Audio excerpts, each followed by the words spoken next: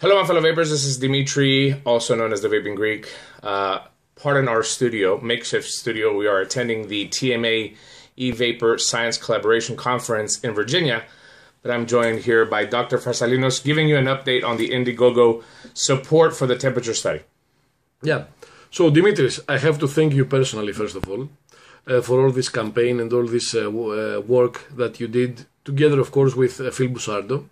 And, of course, I want to thank all the contributors, first of all, the vapers themselves, who, although they are consumers, they are very health conscious and they are eager to learn more things about vaping. And, of course, the companies which have contributed to this crowdfunding campaign. So, as you all know, the crowdfunding campaign was a big success. And I believe that Dimitris' effort and this ice bucket type challenge played a big role on that. It is a big success. We have started the experiments already. We already have some fascinating results. I want to clarify one thing. All this money are not about one protocol alone. It's going to be a series of studies, both on a clinical level and, of course, on a laboratory level, assessing the temperatures of evaporation at different conditions, both in terms of power delivery and path durations, and in terms of wicking materials, wicking setup, and so on. It is already a fascinating field of research, and I'm sure it's going to be even more fascinating as we progress. We are planning to start our first chemical analysis of aerosol in relation to the temperature of evaporation in January. So we are already progressing with measurement of the temperature at various conditions. The success of the crowdfunding campaign will play a major role in finalizing all the experiments, all the work that we want to do. Although we are seeing through our preliminary experiments that it's a vast area of research, the temperatures of evaporation, and we are certainly eager to expand this research.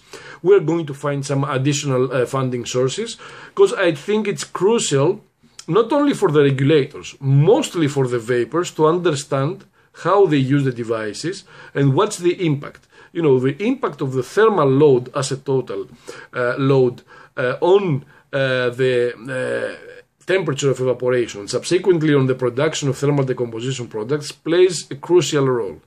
And I'm really excited that I started this research effort, and I want to thank all my team, which is not only composed of physicians but also from electrical engineers and people who are involved in these measurements.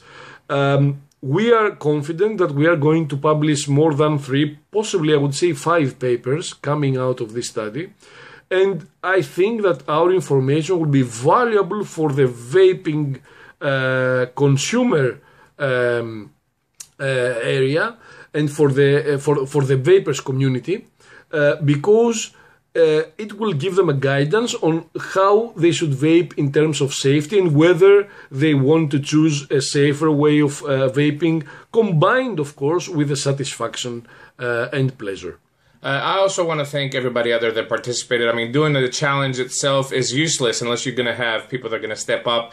And certainly, the industry itself with their monetary donations did step up, and as well as a lot of vapors. I was surprised to see hundreds and hundreds of vapors that donated even $5 to this project to get it done. I know we had to wait for last minute, which is kind of unfortunate, but it also shows how tight this community is if they want to come together for the benefit of the product and what we're putting out there to society as well too. And interestingly enough, today, Doctor, while we're attending this conference, the issue of temperature was brought up by a company that were saying, you know, oh, they're vaporizing at these high levels, and you addressed them correctly. You said, how do you know? Have you done a study to tell us exactly what is happening when it's temperaturing? And then they kind of quieted it down, because you do bring up the good point that you cannot accuse a product if you have not done the proper studying that goes with it. Exactly. It's not only a matter of power levels. You know, we are very acquainted in checking, in measuring or in reporting the wattage levels. I vape at 10 watts, at 20 and 30 and 40.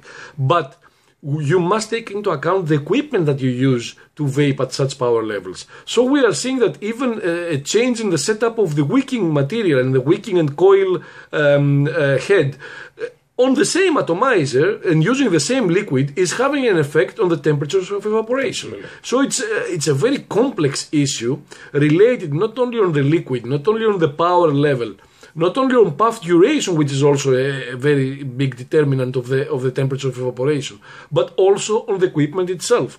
And these are the things that we want to address because we want to stop all this campaign of, production of aldehydes at very, very high levels without even addressing whether these are realistic conditions of vaping, whether you have dry puff conditions and so on.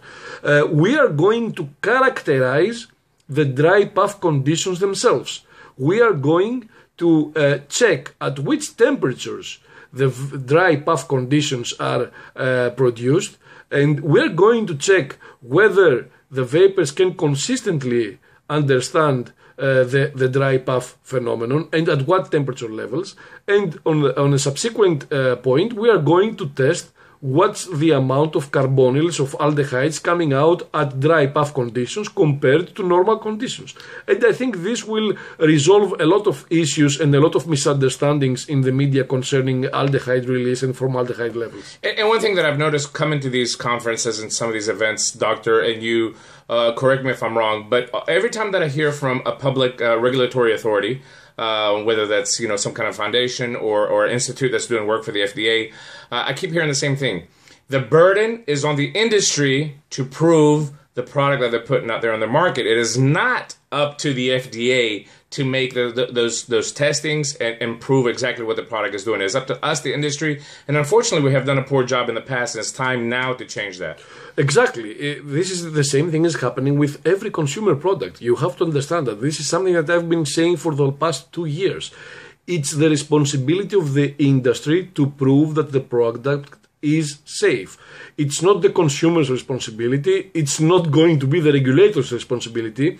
The responsibility of the regulators is just to assess the amount of data that you will provide, but it's the companies, it's the industry who needs to provide the data.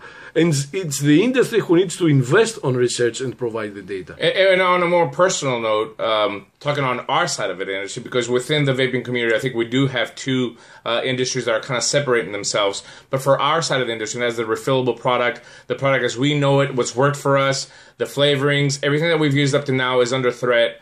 Not only from the regulators, but within the industry itself, too. There's people out there that are trying to shut us down.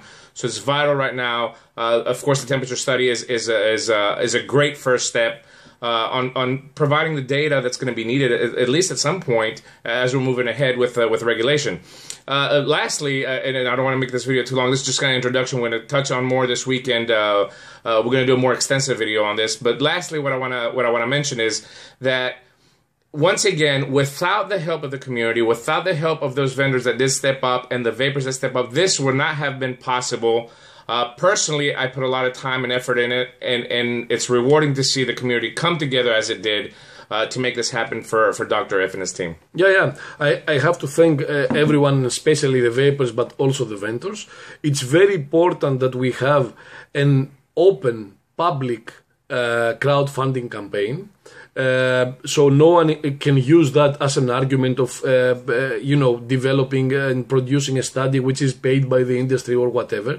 I think the crowdfunding campaigns are a very, very nice opportunity to produce independent research, because you publicly, it's publicly available, and everyone can see that it's the researchers who develop the idea and provide the idea and show the idea, and they're just asking for funding for their own investigator-driven research.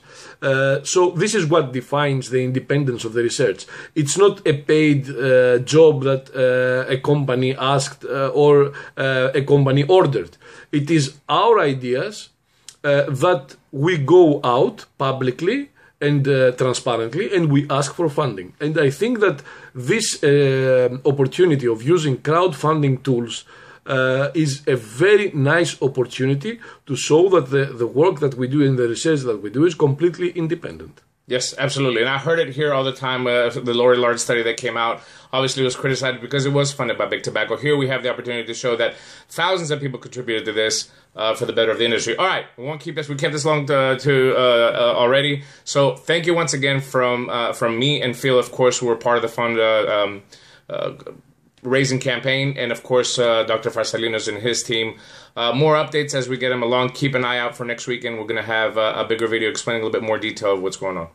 Thanks to everyone who contributed and who helped spread the news about this campaign.